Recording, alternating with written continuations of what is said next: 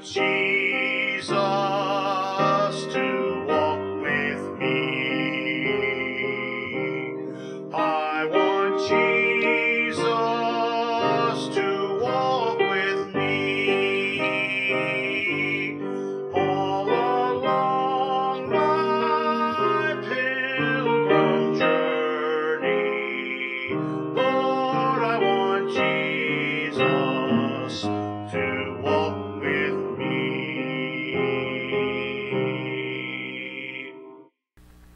The Holy Gospel according to St. John, the 2nd chapter. Glory to you, O Lord. The Passover of the Jews was near, and Jesus went up to Jerusalem. In the temple, he found people selling cattle and sheep and doves, and the money changers seated at their tables.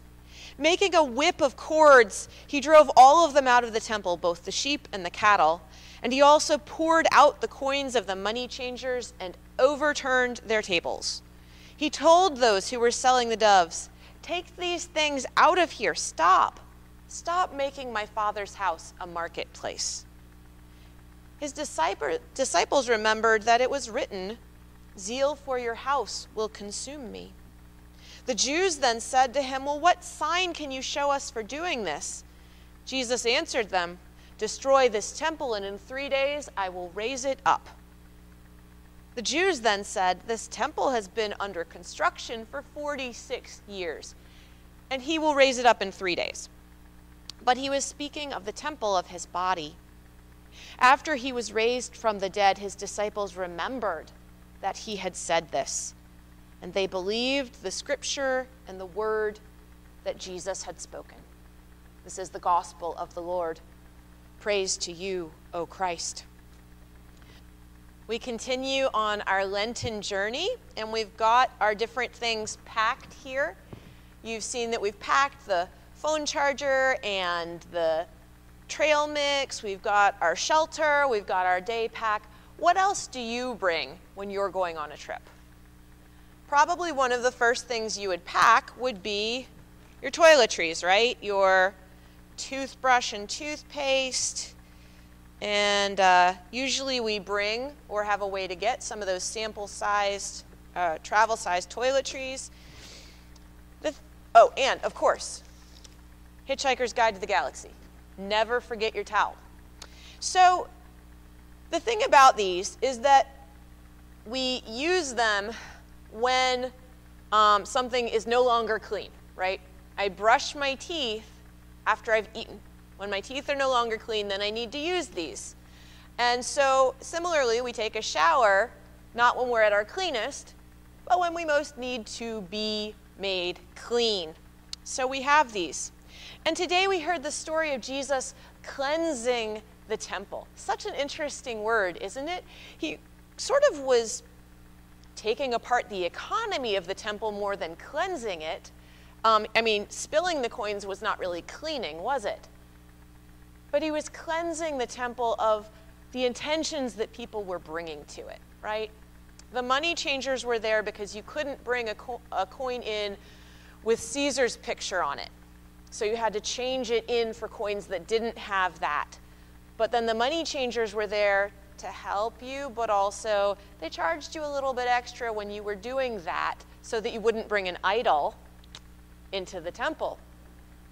And so these practices grew up to help people worship God, but they also grew up so that people could, line their own pockets. Maybe it was a legit industry, but Jesus looked at it and said, this is getting out of hand.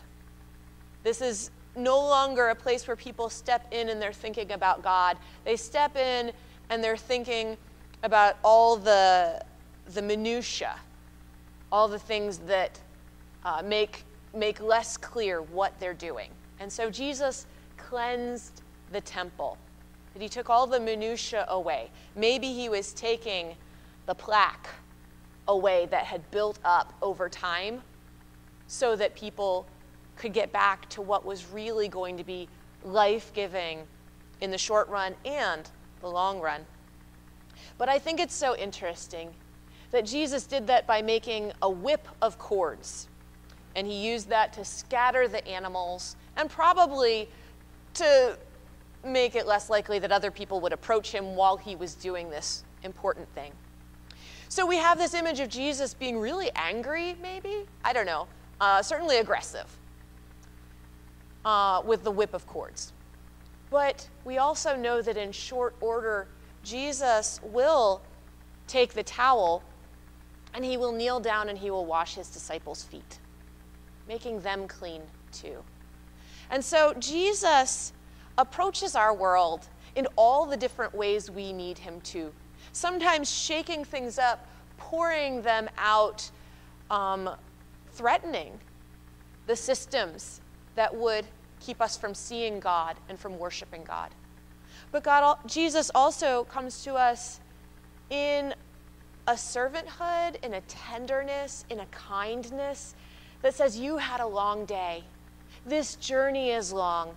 Let me wash your feet so that you can sit down and eat with me in comfort and in peace. And so we have these things that we take with us that help us to be made clean. They help us to be healthier and at peace. They help us to receive the goodness of this life that God gives us day after day, year after year, with that eternal promise.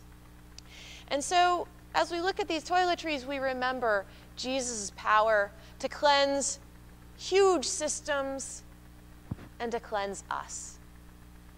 And we turn to our Lord in prayer, understanding that his love seeks to heal and cleanse us. And so we turn to Psalm 19 today. Let us pray.